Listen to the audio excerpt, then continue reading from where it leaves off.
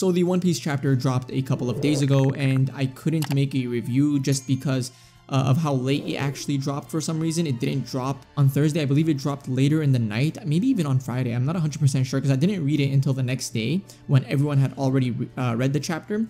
So here I am, I'm talking about the chapter, but this video is not primarily focused on the chapter. I just kind of want to highlight this moment in One Piece because this is a very special moment in One Piece for a multitude of reasons. Firstly, you know, we are in the final saga of One Piece, so there aren't many arcs left, and there aren't going to be many startings for an arc left in One Piece, right?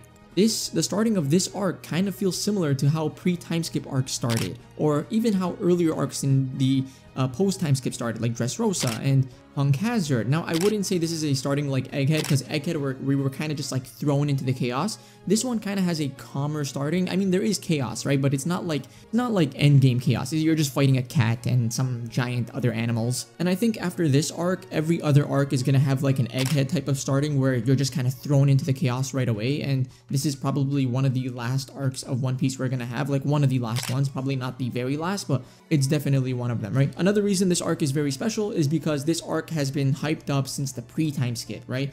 Since I want to say maybe during, you know, the Little Garden, right, where Dory and Broggy were having their fight, and Usopp got inspired by giants and, you know, mentioned that he wants to visit Elbaf, and then it was, you know, it continued to get hyped up after during Water 7, where we met Oimo and Kashi, once again in tandem with Usopp's character. So this arc has been hyped up for a very long time, and it's a very special arc for a certain character, a certain Straw Hat that a lot of us, you know, like really like. A lot of us like Usopp.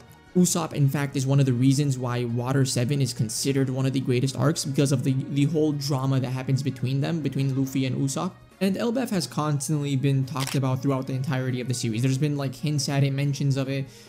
We've consistently seen giants throughout the series, and we just never knew much about Elbaf in of itself. So that's the thing. I'm really excited about this arc. I think this arc is gonna have so much for all of us, right? For the people that love fights, there's gonna be fights. For the people that love like character growth, there will be character growth, because this is an arc that's for Usopp and for probably Luffy as well. And that's personally what I enjoy in arcs more. Like, I love, you know, action heavy arcs. I love battle arcs, which is, you know, what Shonen is about. But to me, I think my favorite arcs in One Piece have always been the arcs that, you know, have some sort of character moments, right? Moments with the Straw Hat specifically. I love Sabaody because of that ending with, you know, Luffy and the rest of the Straw Hats. I love Water 7 because of what happened between Usopp and Luffy.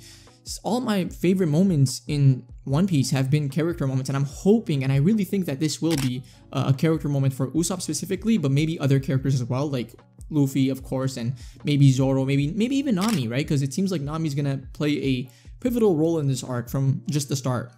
But yeah, that's kind of all I wanted to talk about. I don't have much time to make this video even longer than I want, because once again, I gotta wake up early in the morning tomorrow. But yeah, listen, if you want more anime content, manga content, One Piece content, make sure you follow, subscribe. I'm sorry about like the lack of the review. If the chapter came out earlier, as it usually does, I would have had a review out, but I guess this is better than nothing, because there wasn't much that happened. I mean, there was a lot, but not much we could have gone into detail with. So yeah, hope you guys enjoyed. Peace out, everyone. Have a great day. Bye-bye.